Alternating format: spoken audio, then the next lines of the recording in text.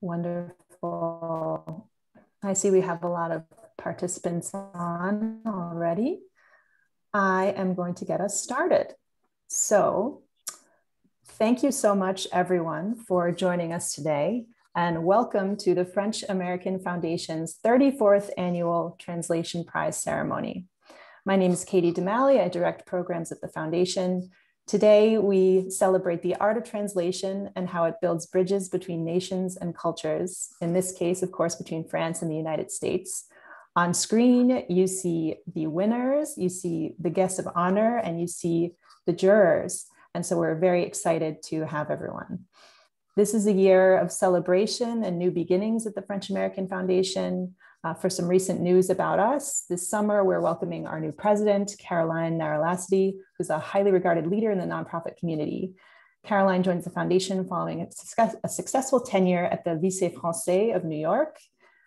This fall, we're also celebrating the 40-year anniversary of the Young Leaders Program.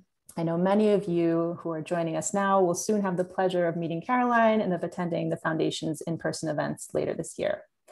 But now onto the prize. Since 1986, the foundation has awarded an annual prize for the best translations from French into English in the categories of fiction and nonfiction. With the generous and long-standing support of the Florence Gould Foundation, we've awarded translators of nearly 80 books over the past 3.5 decades, representing dozens of publishers, both large and small. This year was a very competitive year in which our jury of 5 professionals evaluated more than 70 submissions. So bravo to the jury for this monumental task. You see jurors Esther Allen, Tess Lewis, and James Swenson on screen. I salute you. And let's not forget Emmanuel Ertel and Samuel Martin, who are also integral members of this year's jury. To the audience, in the email with your Zoom link, you've also received a brochure for today that contains the biographies of the winners, the composition of the jury, and a description of all 10 finalists, all wonderful books. And I'd encourage you to take a look and follow along. And if you have questions or comments from the winners, that's also encouraged. You can write your questions in the Q&A box or the chat boxes below. Today, we're recognizing the work of 2 translators, Chris Andrews for his translation of Our Riches by Kaouther Adimi, published by New Directions, and Hoyt Rogers for his translation of Rome 1630, The Horizon of the Early Baroque, followed by 5 essays on 17th century art by Yves Bonnefoy, published by Seagull Books and distributed by the University of Chicago Press. But before we get to these winners, to start off our celebration of translation, we're excited to hear from our guest of honor, Cole Swensen, and our jury member, Tess Lewis. I have the pleasure of introducing Tess, who will then introduce Cole, and we will begin a conversation about translation with the help of these experts. So Tess Lewis is an essayist, a translator from French and German, and an advisory editor for the Hudson Review. She's been awarded grants from PEN USA, PEN UK, and the NEA, the ACFNY Translation Prize, and the 2017 PEN Translation Prize, and most recently, a Guggenheim Fellowship.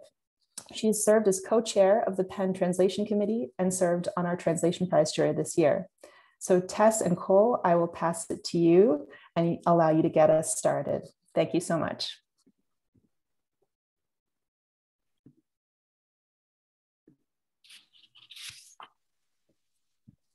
Many of you in the audience will know Cole Swensen from her many volumes of luminous, exuberant, and innovative poetry, from her critical essays, from her studies of art, and from her many translations from the French. It is my great honor and pleasure to speak with you today, Cole, in honor of this year's Translation Prize, because your work, your poetry, your prose, and your translations have an essential affinity, I find, with the works translated by this year's winner, Chris Andrews and Hoyt Rogers. And that is a view of the arts, verbal, visual, and intellectual, not as a luxury, but as a lifeline, as necessary to our existence as food, clothing, and shelter. And to me, this is a sensibility that Jean Raymond, the French writer, shares. You translated 4 of his books, most recently his luminous intimate portrait of Louise Bourgeois, now Louison, which was a finalist for last year's French American Foundation Translation Prize. So I guess my first question is, what drew you to Jean Raymond's work in particular? In fact, it's because of his connection to the arts. I find that he's working in a really unique mode of ekphrasis. And ekphrasis, writing on visual art, obviously has an extremely long history, often giving a poet the occasion to deeply contemplate a given work.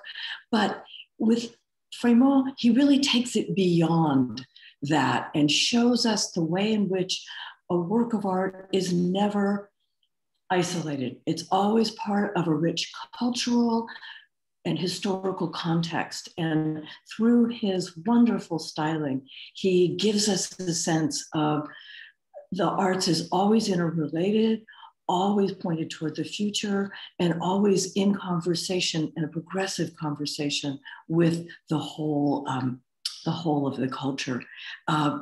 His current mode, a mode he's increasingly been working with for the past several years, is that of short prose vignettes that incorporate biography, history, aesthetic commentary, anecdote, all of which gives a sense of the warm, ongoing life of art, even if we're looking at a medieval piece. It remains alive through his evocations in that way.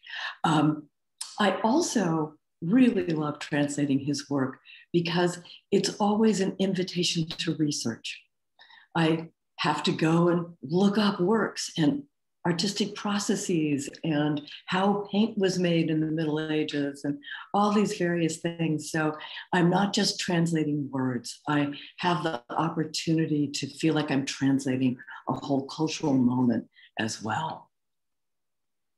That certainly comes through in Now Louison. There is a Louise Bourgeois exhibition at the Jewish Museum, and I'm fortunate to be able to go this weekend. And I found that having read your translation of Jean Frémont's portrait of Louise Bourgeois' life made it a much richer experience. It would have been rich enough on its own, but it's true that he manages to distill sort of the essential core of an artist in very few words. And so I suppose if you could talk to us a bit about the particular challenges in translating his works that you had to face in general, but also with Now Louison. Give us an insight into the mechanics of his prose. As you say, I've translated a number of his works and over a period now of almost 30 years. And so there's an interesting way that I find such a voice that I've worked with for so long becomes internalized. And so that really helps. But that said, the challenge with Now Louison was tone. The tone is very, very particular.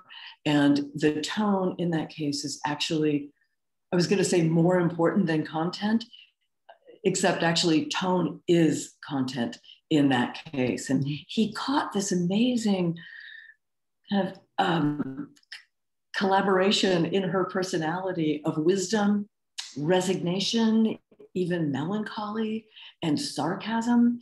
It's a really unusual combination of personality features, and it marked her. She was a strident, very at times difficult woman, but also a wonderful and open one.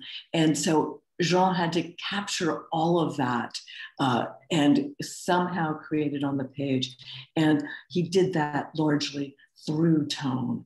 I was thinking about tone as having so much to do not only with the meaning of the words, but importantly with the sound and rhythm. That's how we get that tone. And so for a translator, I can always do the meaning of the words, but how I find the meaning of those words with an appropriate rhythm sound combination, that was really, it was the challenge and it was the fun.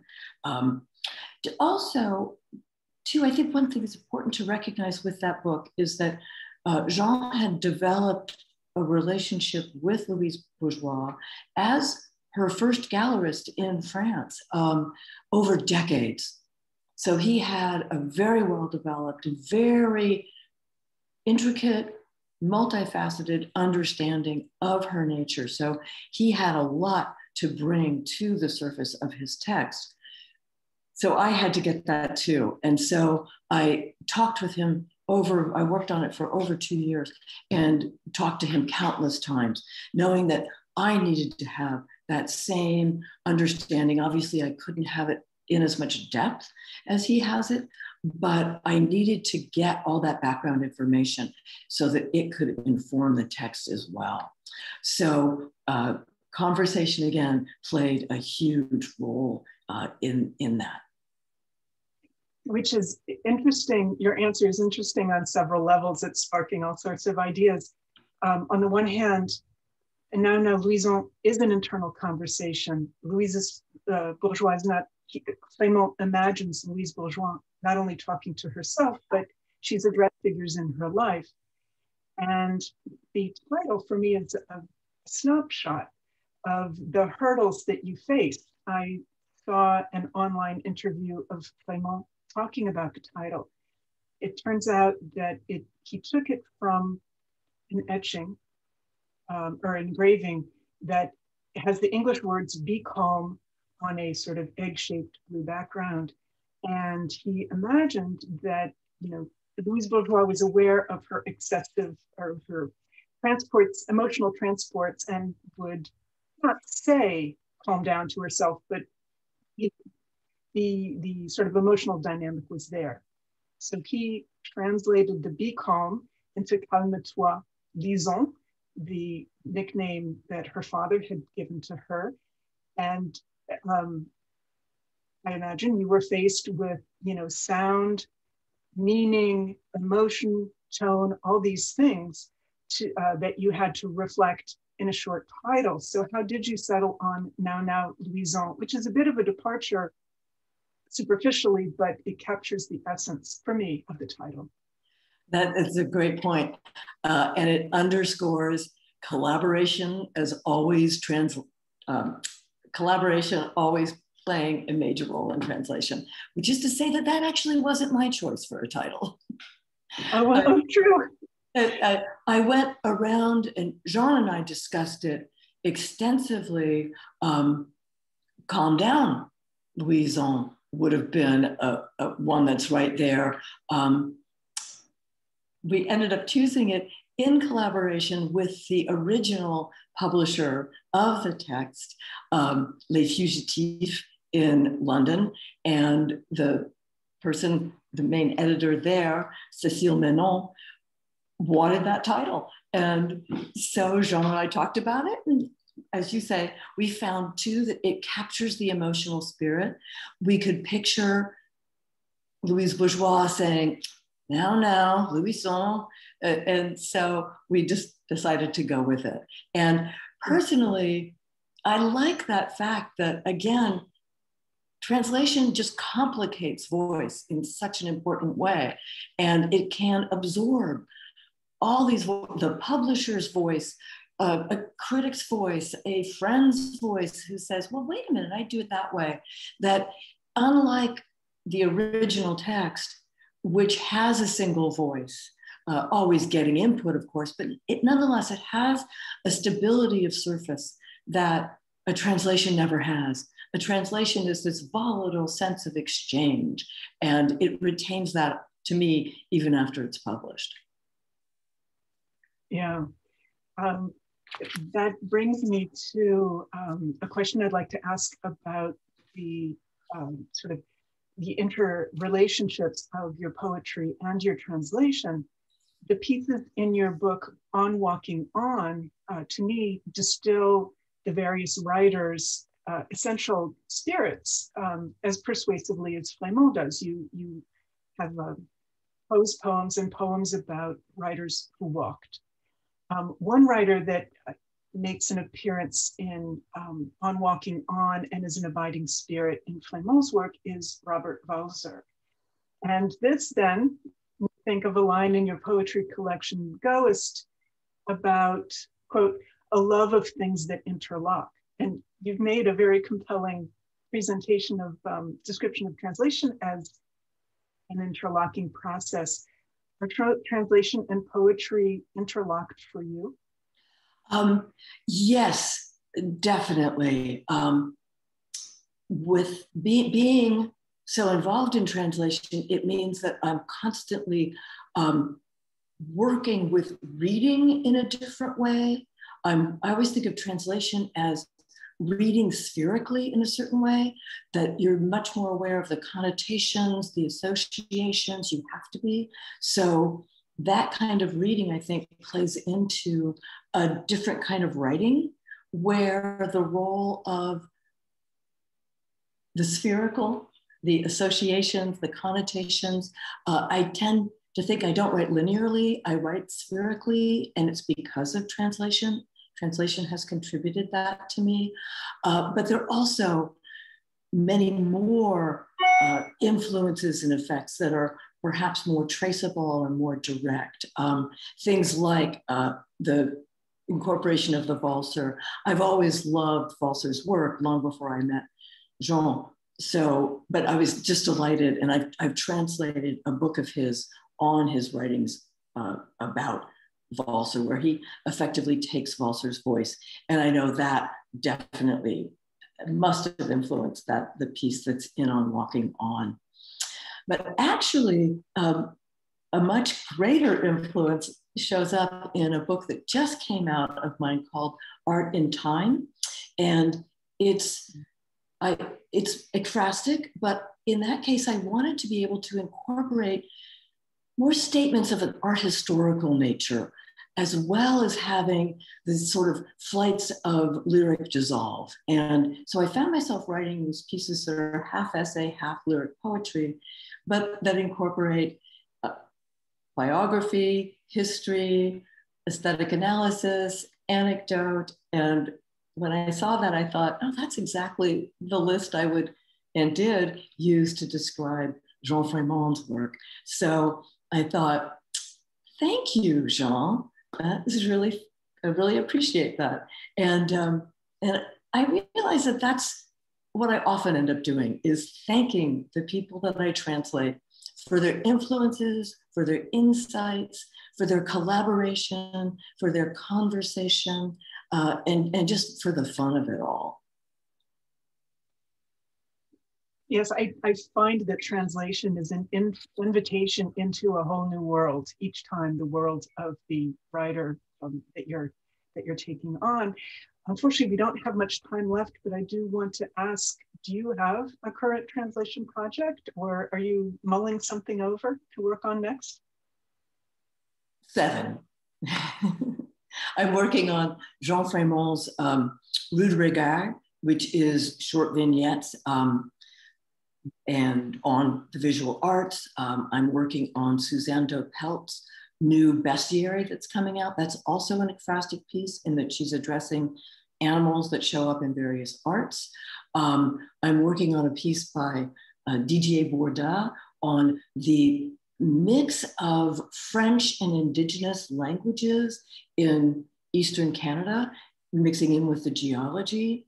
So those are the 3 that come to mind, but I always seem, and also Pierre Alfari's new book that just came out from POL. I did the first section of that for a program that we did just last week. So I love to juggle the projects, to have lots of things on back burners and front burners at the same time. And also I'd like to thank the French American Foundation and all of you involved for inviting me. It is indeed a great honor to have been invited and to have the occasion to talk about my favorite activity. Well, it's a pleasure and an honor to have you come and celebrate this year's winners with us. We have so many things to look forward to from you, Cole, not just your translations, but your new works as well. And now we will pass the baton to Esther Allen and raise a glass to the winner, Chris Andrews, whom she will introduce. Thank you so much, Cole. Thank you very much.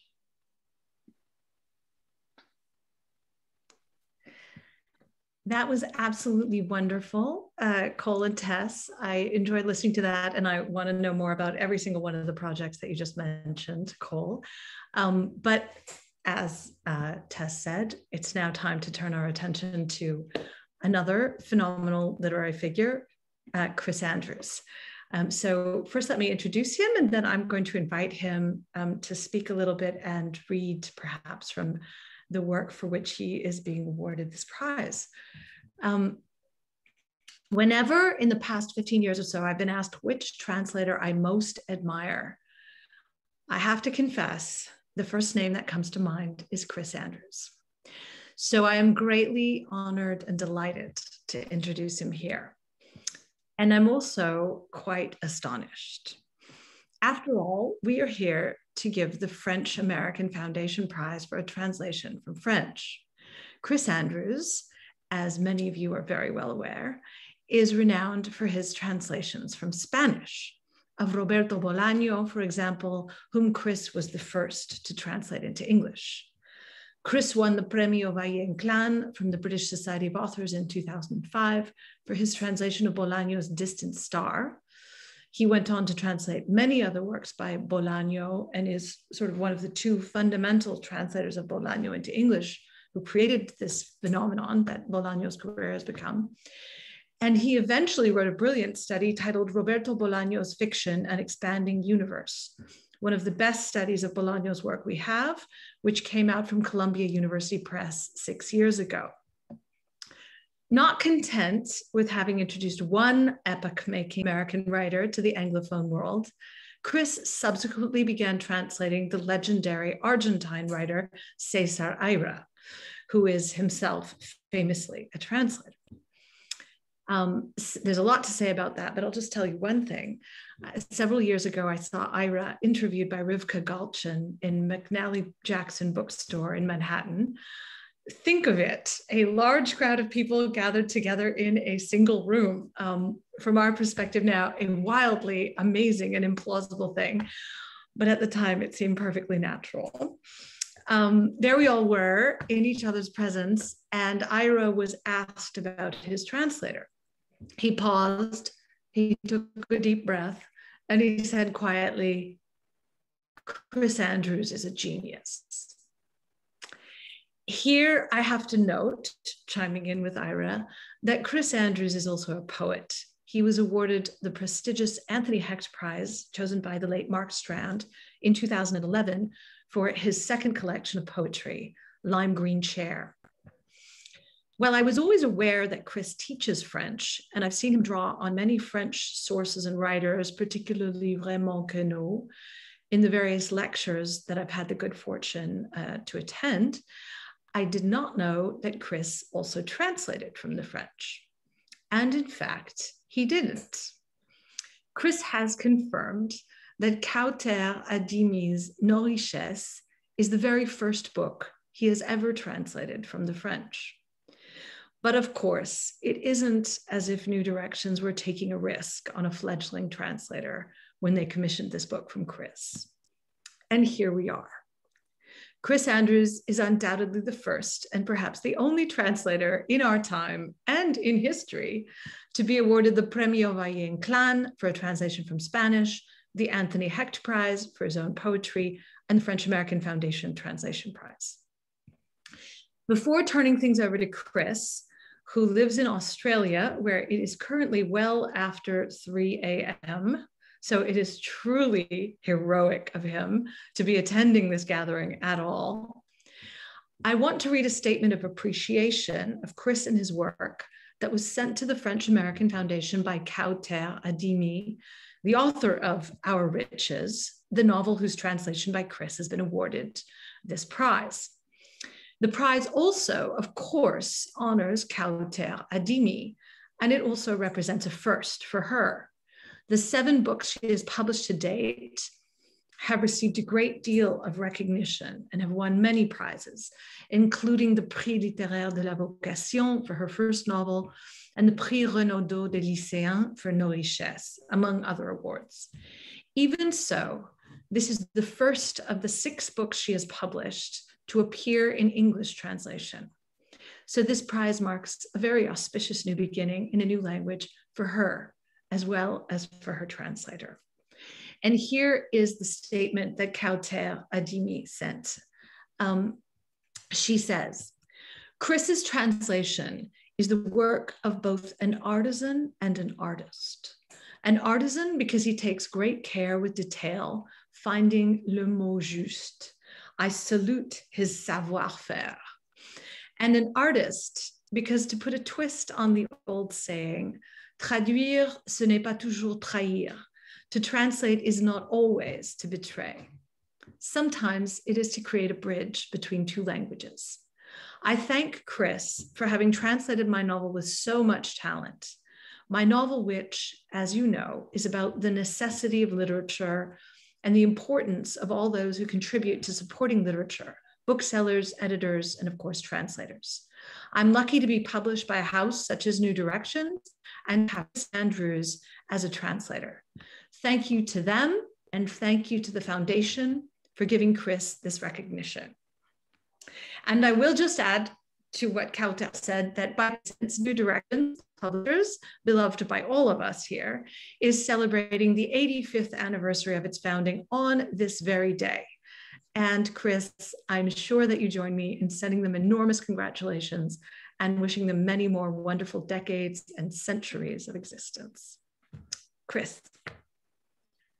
Thank you very much, Esther, for those generous words. And of course, I do, yes, congratulate New Directions on 85 years of existence.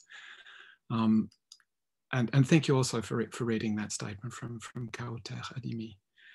I'd like to, if I can, thank the French-American Foundation and the Florence Gould Foundation for organising and funding this prize, and the jury for having chosen our riches.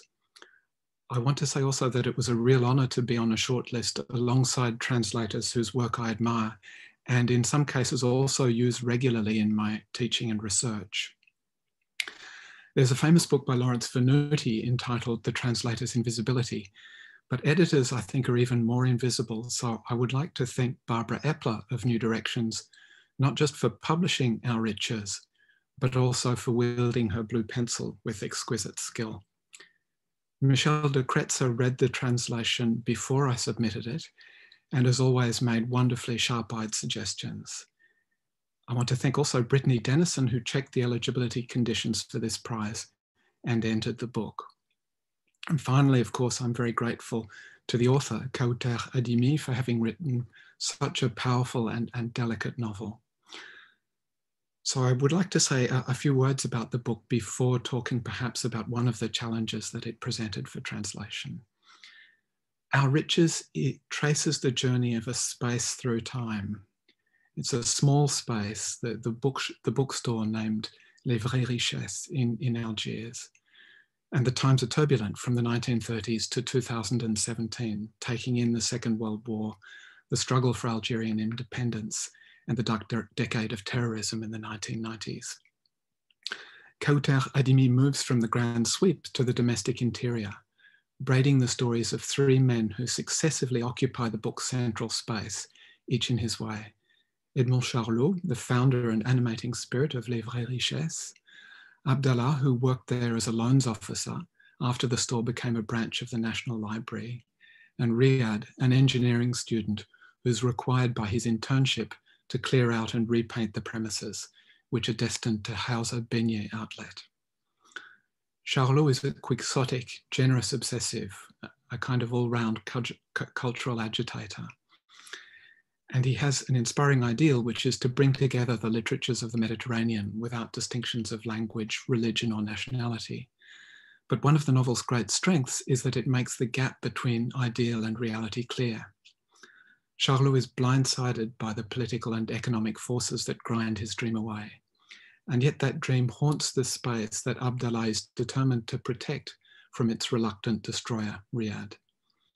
The novel lets us see what Charlot couldn't, but also recovers his idealism as a part of Algeria's true riches. It's a hymn to all the traits of the book, and an album of scenes from a nation's torn history, and a clear-eyed homage to a city. So perhaps I can take you a little further into the novel by mentioning one of the challenges that it presented for a translator, which was to connect with something that Cole Swensen was saying. This is a challenge relating to tone. In this case, the challenge was to preserve the tonal contrasts because the novel has three main strands narrated from the points of view of Charlot, Riyad, and a choral we.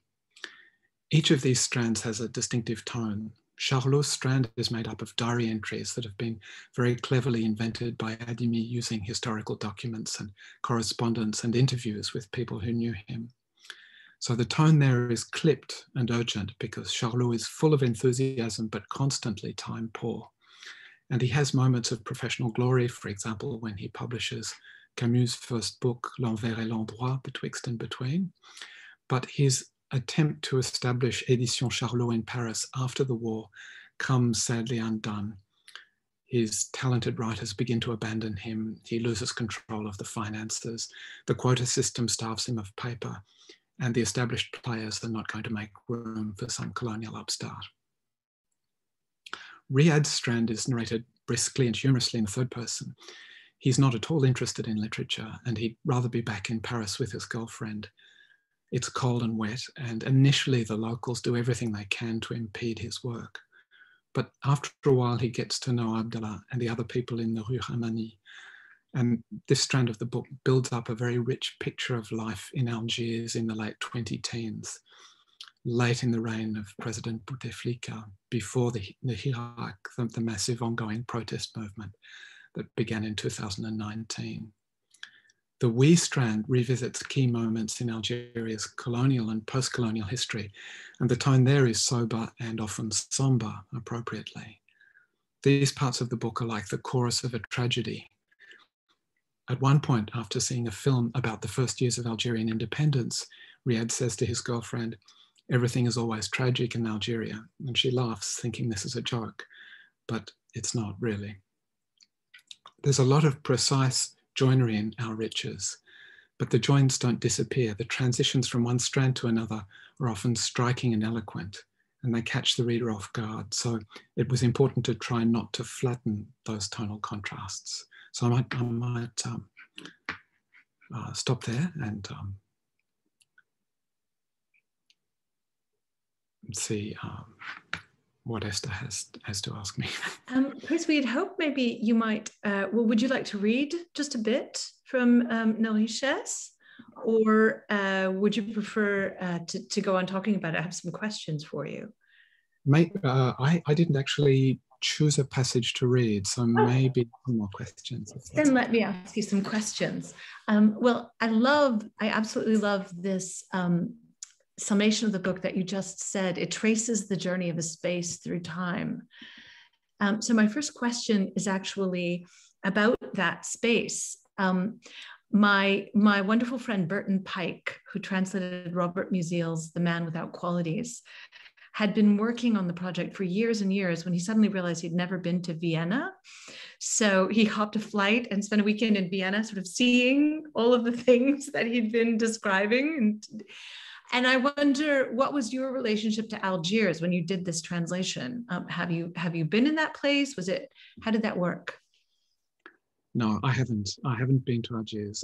I did use Google Earth to look at it, as I guess translators are doing more and more these days. And I think one of the great qualities of the book is the way that it does create a very strong sense of place in a very short space. So I think Kaouther Adimi is one of these authors who has the talent of selecting and arranging details to evoke a sense of space very, very economically. I think that's a mysterious skill. It's hard to say how that works, but she certainly has that skill. Are you yearning to go to Algiers, having done the translation? I mean, the ending of the book is almost like a travel journal of like walking through the town, through the streets, the various quartiers. Yes, yeah, exactly. The beginning and the end have that guiding the reader, in his places in central Algiers. Hopefully, when COVID, lifts the barriers, that could be your first trip. Yeah. The other question I really wanted to ask you about is, how did you reach this book? How did this book come to you? How did this translation happen? it was a somewhat circuitous path. So I first heard about, I heard a radio interview with Kaouther Adimi in 2017 when she published the book. And I thought, gosh, that sounds interesting. So I ordered a copy and read it, and I loved it. And I thought, I'd like to translate this book. And I was applying for study leave from my teaching job at the time. So I built into the project an idea of translating a book, and then I needed to get referees for the study leave. So I asked Barbara Epler at New Directions if she would write me a letter of reference, and she did very kindly, and she was intrigued by the short description of the book that was in the application for study leave, and so her publisher's ears pricked up, and she asked for a longer reader's report. Coincidentally, at the same time, Tynan Kogane from New Directions had been gathering intelligence about publishing prospects in Paris, and he'd been hearing positive reports about the book, so he was enthusiastic too. These things came together, and Barbara secured the rights to the book, and that's how I got to translate it. Wow, so it all happened because you happened to switch on the radio at the right time one day in 2017. Yeah. Imagine if someone had come to the door at that moment. You wouldn't be here right now. Yeah. And one more question I have for you, which I hope you'll forgive me for asking, but I can't help it. Most of your career has been spent doing translations of Latin American men, not only Bolaño and Aire, but Rodrigo Rey Rosa and others. And I've noticed that in the past 3 or 4 years, you've turned to translating women. Yeah, you translated Kaouther and also Selva Almada, the Argentine writer. And of course, you are married, as you acknowledged, to a very celebrated woman writer, Michelle de Kretzer. Was this something deliberate, this turn towards translating women, or how did this happen? Well,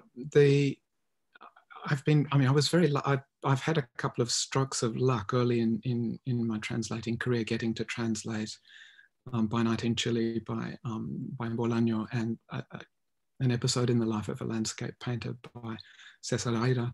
And so a lot of the work I've done has flowed from those opportunities that I had early on. And it wasn't really a deliberate decision to go looking for books by women, but I'm very glad to have been able to translate both Selva Almada and Kaouther Adimi, and I hope in the future I'll be able to continue to translate more women, definitely, yeah. So it wasn't that deliberate, but now that you're doing it, because there is, of course, this issue that fewer women get translated, which I'm sure is something that Michelle faces in her. So it makes a lot of sense to continue. Yeah. I think that we might be out of time. So Chris, again, it's 3 a.m. in Australia. You look completely alert and wide awake. Maybe you're a night owl, I don't know. No, I'm not. Well, thank you so much for staying up and for being with us. It's been really great talking to you. And now we will turn things over to yet another translator who has one foot in the Spanish-speaking world, Hoyt Rogers and James Swenson. Thank you, Chris. Thank you, Esther. Good afternoon, everyone. It's my very, very great pleasure to present this award for the Best Prize for Translation of Nonfiction to Hoyt Rogers for his translation of Yves Bonnefoy's Rome 1630. Hoyt Rogers is a poet, a translator, an interpreter, and a writer. He has translated from the Spanish as well as from the French, I think also from German and Italian. He was one of the people who translated Borges's selected poetry, but he's above all known for his translations of Yves Bonnefoy and André de Bouchet. This book is the 5th book of Bonnefoy's that he's translated. The others are books of poetry, and Rome 1630 is a book of art history.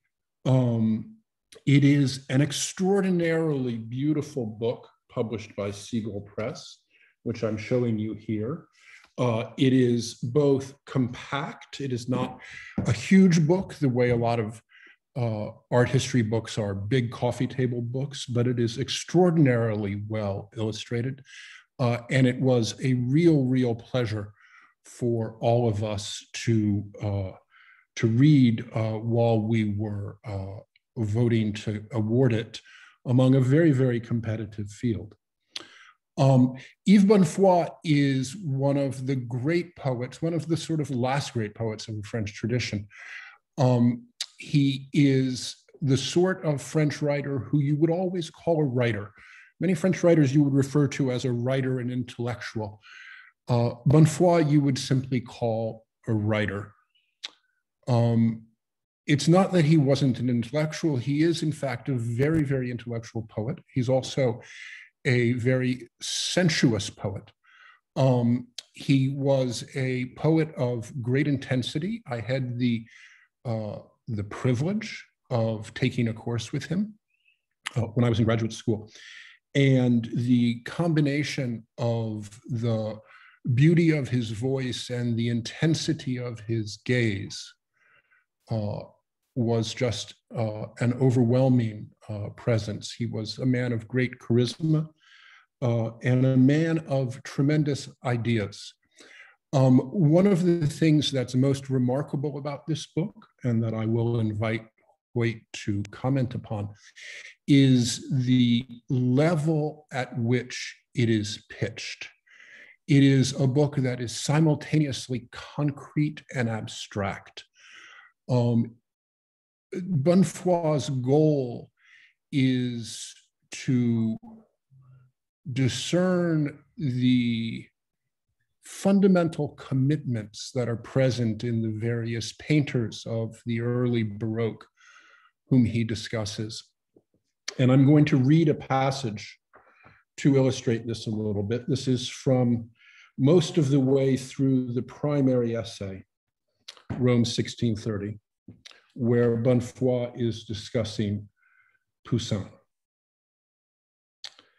And he says, I conclude that it is perhaps the first modern painting, that is the miracle of the Ark, the first picture that has in itself, and not in some god or value, its infinity, its sacrality, its ultimate aim. And to the relations between this newfound quest and the conception that still prevails in Duquesnoy or in other works, even still to come by Poussin, we can see now what they are and the revolution that is taking place. True form, in the perspective now being glimpsed, is no longer the external form of the object, but the entirely mental form established through the interrelationship of numbers and colors. Here there is something like the transition from the old geometry to algebra and from Pythagoras to Descartes, except that the purpose is not knowledge. Rather, at the moment when the Baroque tends to subordinate painting to architecture, Poussin seeks to enrich the former with the powers inherent to the latter. At the same time, behind the artisan of an aesthetic society, the great and solitary spirit reemerges, who proudly demands that his sheer gaze should become the form that may suffice to assume a destiny. For him, it will be a long and seemingly difficult road, but along it will arise one day these admirable masterpieces which transmute sensual richness into spirit, his landscape with a large path, or the ashes of Phocion. The frustrated eye of Poussin's first years in Rome has reconquered the absolute by extracting a novel harmony from the profusion of sensuous givens, unless by an ultimate ambiguity, he was scattered and dissolved in them like that very Phocion. For this alchemy of appearances, is it not, despite everything, the supreme exteriority, and also the denial of love, since on these byways of purely mental delectation, one no longer finds the particular beings to whom alone the heart is attached. And I'll stop there. And with this piece of beauty, both in its composition and in its translation, introduce Hoyt Rogers. Hoyt, congratulations.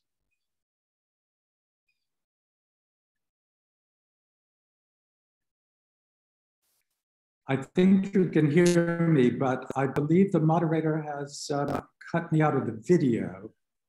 Can you hear me, Jimmy? I can hear you and I can see you now as well. Oh, you can see me as well. Good.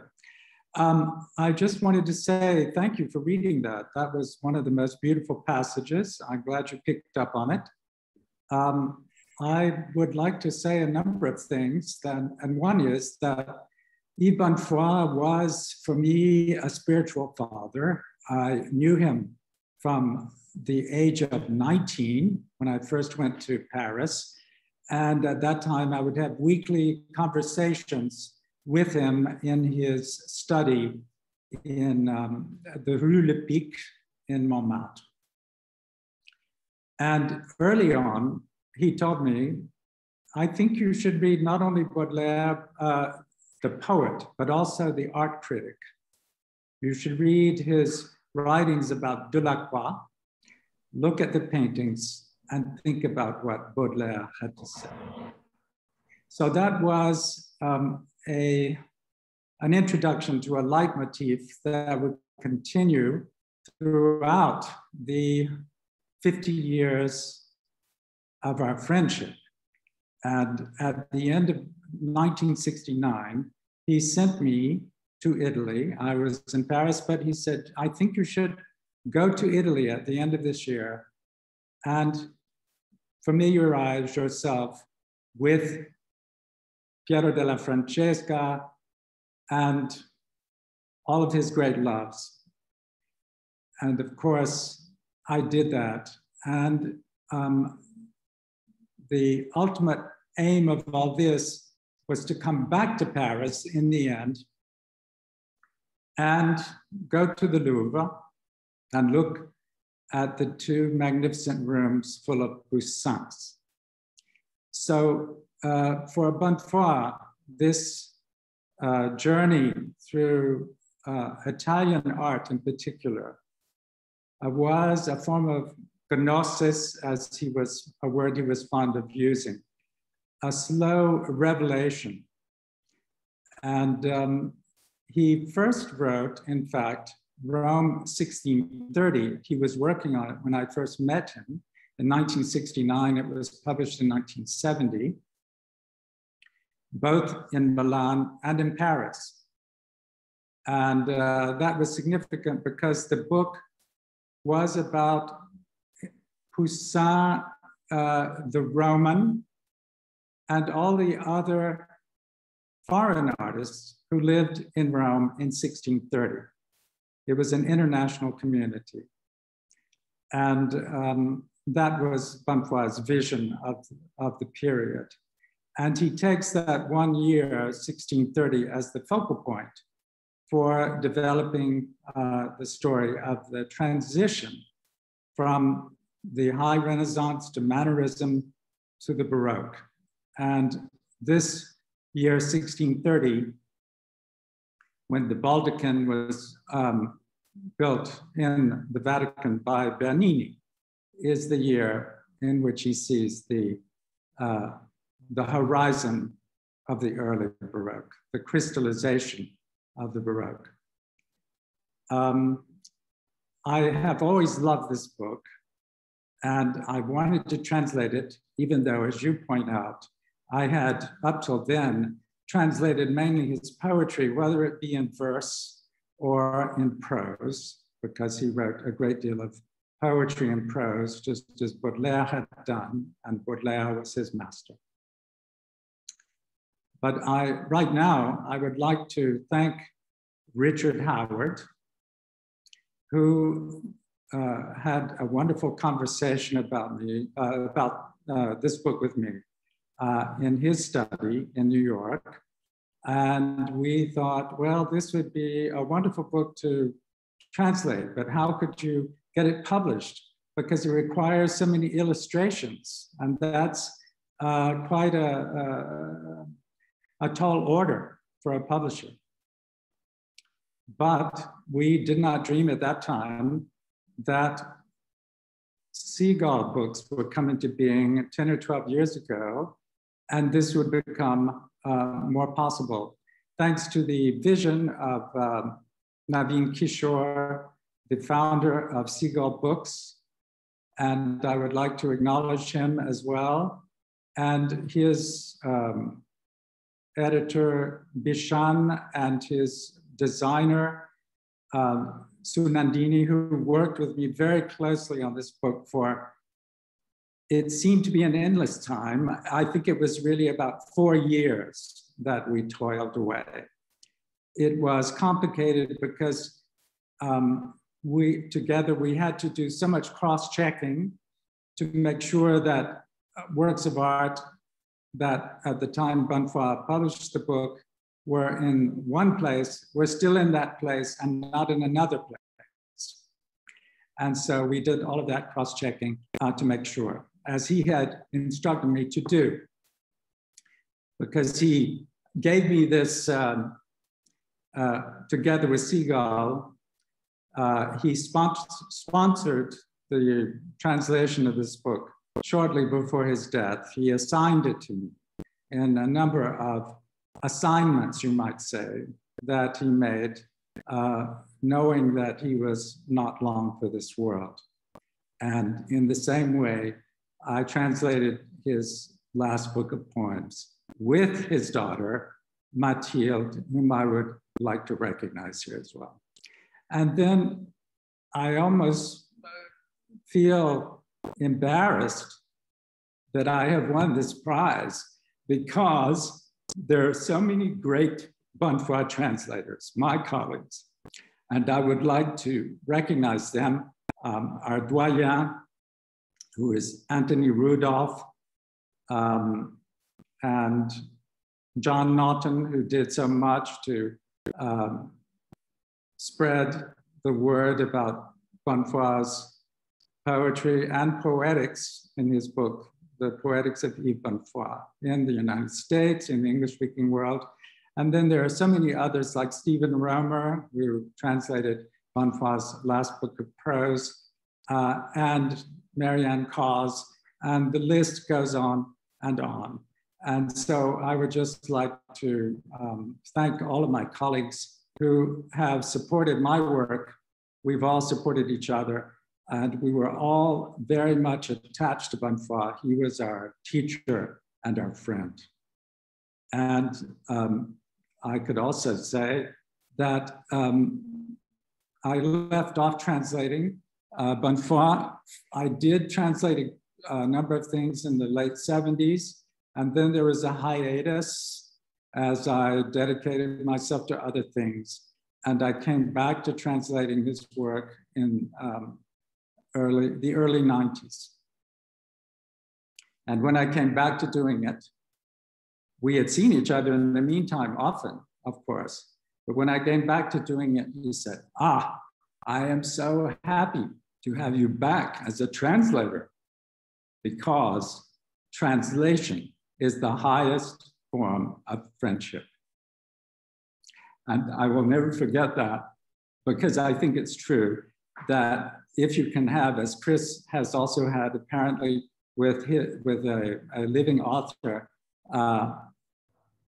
so much of an interchange, it makes a great deal of difference. And I really missed that after his death, but I was able to continue it with Mathilde Bonnefoy, his daughter, as we translated the final book of poetry.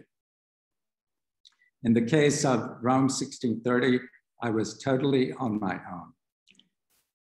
And there I was faced with a monumental task. This book is quite long, in very dense prose. And I enjoyed every minute of it, though. I learned so much about Italian art, which was a passion that Yves Bonnefoy and I always shared. And in the course of translating the book, I lived in Europe and I was revisiting so many of the works of art. And I spent a lot of time in Brussels, where it was sort of a jumping off point to go to London, to the National Gallery, and all the other places where these works of art are to be found today, in the case of the paintings. And so I guess I will end my remarks there and ask if you have any questions or anything you'd like to discuss. One of the things I'd like to ask you about working with Bonnefoy and translating Bonnefoy is about how you think Bonnefoy's own career, his own distinction, let's say, as a translator. He's, one of the great probably the great modern French translator of Shakespeare. How that plays into your sense of his language and what you need to do to translate him, and how he understands, how both he as a person and his poems understand the possibility of being translated. It's funny you should ask that, because just this morning I had been looking over some of my old or former books of translation of Bonnefoy, and I had written an essay about Yves Bonnefoy and the art of translation, which I placed at the end of the Curved Blanks translation of a book of his I did. And I talked there at one point about how he proposed early on in his career the whole idea of a recreative process during the course of translation. He published an essay called The Translation of Poetry. And this was actually before he had done most of his major translations of Shakespeare and Yeats and Keats and Leopardi. But he begins by asking a basic question: can we translate a poem? And in a literal sense, he concludes, we cannot. The original relies on all the givens of its language, and these must largely be jettisoned. But that is all the better, he suggests, since a poem is less than poetry. Doing without it spurs us on. Now that's radical, of course. And he goes on to say that instead of replicating the work, we should try to go back to its source. And then he explains this in a key passage of the essay. We should relive the act that produces the poem, the very act that also founders there. Its frozen form is but a trace of the poet's first intention, his primal intuition, call it a longing, an inkling, something universal. By releasing that impulse, we may be able to renew it in another language, all the more authentically, because the poet's own dilemma will arise again for us. The language of our translation, like that of the original, will paralyze the questioning that is our speech. Here is the conundrum we face. While language is a system, the speech of poetry is presence. Yet by grasping that fact, we can draw closer to the author, perceiving more clearly the tyrannies he must endure, the mental strategies by which he counters them, and also the fidelities he needs. I won't go on, but this, what he says there is also true of translating his prose, because it was necessary at times, because of the different rhetorical structures of English and French,